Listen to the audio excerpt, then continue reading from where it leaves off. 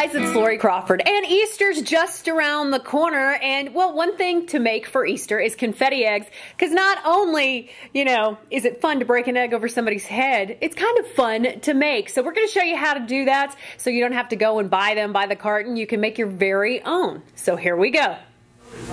So what you're going to need is an egg, some glitter or confetti, some tissue paper, and some Elmer's glue. Now when you get your eggs out, say you're making breakfast in the morning, just take your eggs and barely bust out the top of them, and then pour your egg into your pan or your bowl or whatever, and then rinse them out and let them dry out. And then once you get that done, all you're going to do is take some glitter and put some of that glitter in the egg.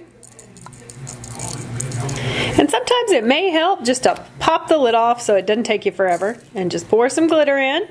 Let's make it multicolor. The brighter the messier. And then have a little purple.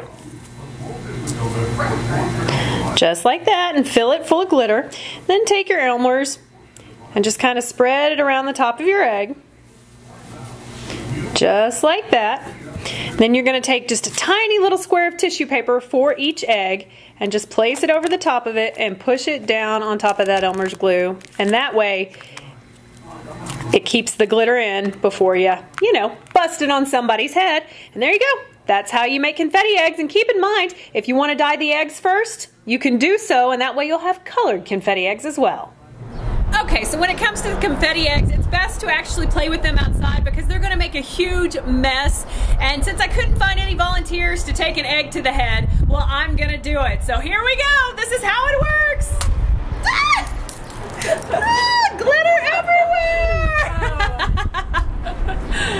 So sorry. Woo!